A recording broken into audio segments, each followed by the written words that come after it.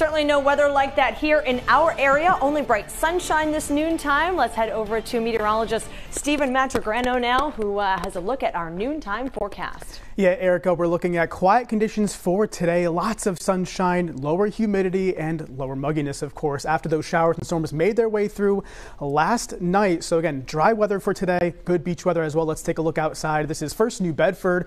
Clouds and sunshine. Again, it's a quiet weather day. Not much going on. Looks pretty calm here down in New Bedford. One more check outside. This is up in Lincoln. You can see these clouds here building in. There's some blue sky mixed in too. And of course, we'll see some sunshine from time to time. Radar check. Things are quiet here. Again, not looking at any rainfall for today. It's going to be a dry day and a warm day too. Temperatures right now in the upper 60s for the most part across the region.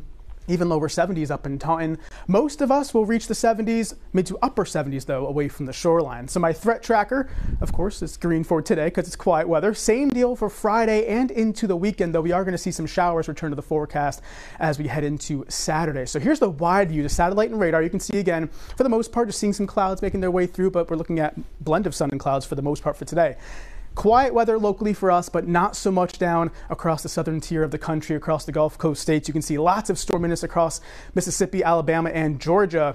Now, this is all part of a bigger system that is actually going to be giving widespread severe weather for later on today and into tonight. We'll probably most likely be making national headlines later on this evening. This is that severe threat. Notice the level 4 of the severe index here. So again, we're quiet, but elsewhere in the country, not so fortunate for today and tonight. Taking things back to home locally, low pressure moved through last night with the cold front. That's why we have that refreshing air across our area for today. And that's going to continue at least into tonight as well, with a nice westerly wind bringing in some cooler, drier air.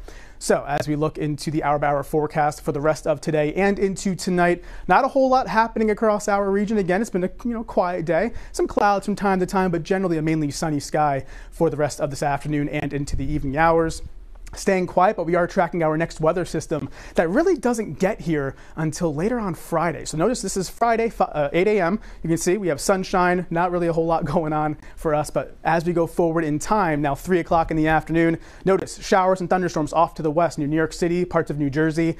By the time it gets here, I'm thinking, 7, 8 o'clock at night for Friday evening, making its way through. But even during the overnight hours, this is about, after midnight going into Saturday morning, look at the reds on the screen. Some thunder, some lightning certainly possible, making its way through our region as we head into the weekend. Then the low pressure just kind of hangs around for Saturday, giving us more clouds, sprinkles, some light showers from time to time. So Saturday's forecast is looking quite unsettled, but not a washout, but just looking at some shower activity across our area for Saturday. So here's that 7-day forecast for you again.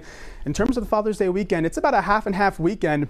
Thankfully, the showers are going to be impacting the area on Saturday, and it looks to clear out for the most part on Sunday. Temperatures, though, in the 70s, but look at Friday. 80 degrees. Definitely get outside and enjoy it. Great beach weather today and tomorrow. Things are looking good, though, for Father's Day Sunday.